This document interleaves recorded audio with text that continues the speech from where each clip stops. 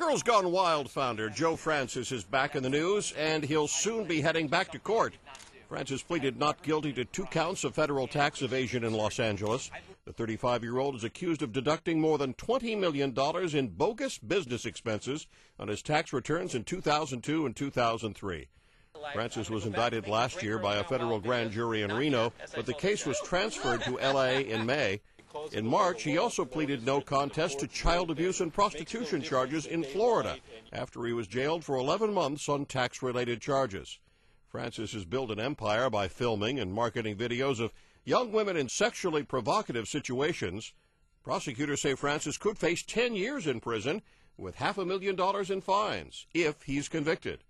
He's scheduled to be arraigned Wednesday, and his trial is tentatively set for September 16th.